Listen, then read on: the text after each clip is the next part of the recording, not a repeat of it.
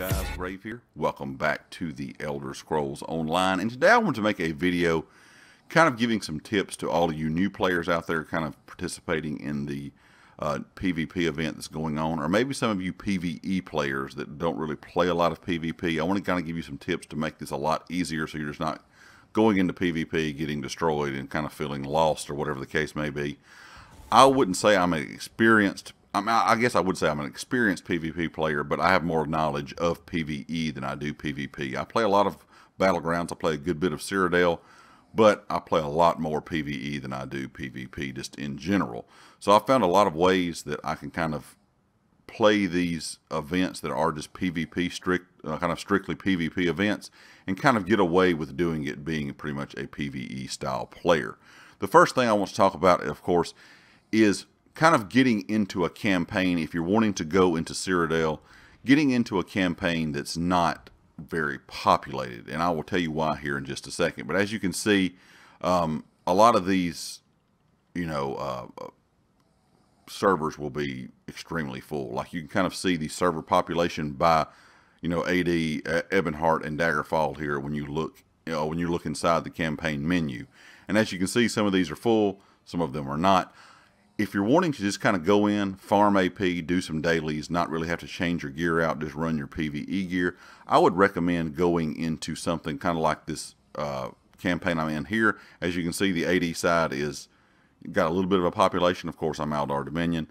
So the Ebonheart and Daggerfall side really don't have a lot of stuff going on, so you don't have to worry about a lot of people, killing you or being in your way. So whatever alliance that you're in, kind of find a server that's populated with your alliance and not really any other alliance. And once you're in Cyrodiil, what you want to do is go to some of these areas here, like Velastris, for example, Cropsford, up here at Bruma. All of these towns or these farms will have quest givers that will give you daily quests. Now, these are daily PvE quests that may send you in a delve inside of Cyrodiil. It's going to give you just like daily missions you would out in the PvE worlds. The reason these are good to do is because, first of all, once you do one and turn it in, you will get your event tickets. But second of all, you can continue to farm these and get AP, which of course is currency that you can spend inside of Cyrodiil. Also, you can use your 100% XP inside of Cyrodiil, and here that will rank you up. Of course, that 100% XP can only be used in PvP, not in anything in PvE, so keep that in mind. Also, you can farm just the boxes, the boon boxes that drop, and they will have a lot of transmute crystals and things like that in it. And I have played a ton of Battlegrounds today and got over 100 transmute crystals just out of my boon boxes. Also, you'll get some stuff for alchemy inside that, and a lot of other items as well.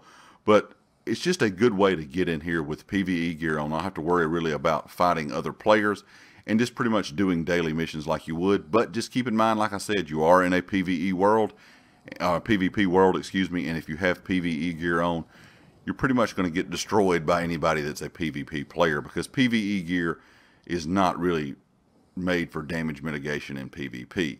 Now, if you want to go into something like a Cyrodiil campaign and actually play PvP physically, my best suggestion to you would be drop your PvE gear. You're going to need something. As you can see, all of my gear here has N-Pen on it, so you want something with impenetrable on it.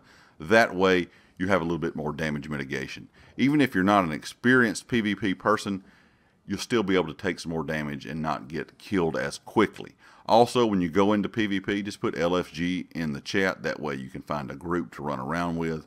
And the bigger the group you're in, the easier it's going to be for you to kind of just hang out and help do some damage, or help heal, or help support, or whatever the case may be, without having to, just focus on really having to fight a lot of people by yourself. The one thing you can do if you're not wanting to spend money on PvP gear is go craft some PvP gear, whether it be something like Shacklebreaker or one of the new sets like New Moon Acolyte. If you cannot craft them, find someone or find a friend to craft it for you. Just make some N-Pen gear, whatever you're on, light, medium, heavy, whatever you need. And that way you won't have to spend a lot of money going to buy PvP gear, because some really good gear is going to be kind of expensive. And if you're not going to play a lot, it's kind of a waste. And last but not least, the thing that I kind of want to talk about is going into Imperial City. Now, of course, you can go into the campaign and go into Imperial City instead of Cyrodiil. If you're going to go into Imperial City, make sure that you do have it out of the DLC section. It doesn't cost you anything. It is free. And Imperial City is a PvE world, kind of slash PvP world.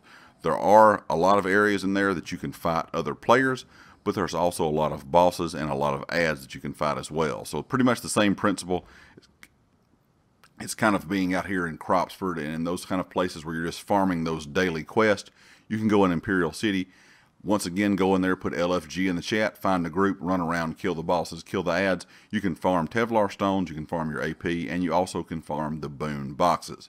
I hope this kind of helps you out, guys. Like I said, I just kind of want to make a guide for PvE players to kind of how to do these PvP events without having to really worry about just getting into, you know, like Battlegrounds or Cyrodiil and worrying about having to play these kind of hardcore, sweaty PvP players that are really good and then really know their rotations. Because when it comes to PvP, if you know a rotation, you can do some good damage.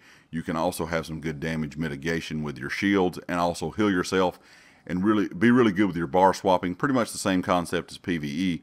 But when you come up against players like that and you're not used to, you know, playing PvP, it is kind of frustrating.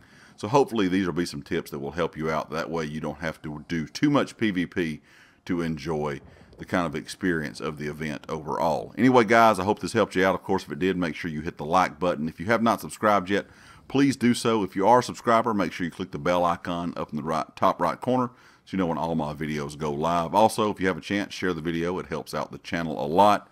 And check out GT Racing. They are the affiliate here on the channel.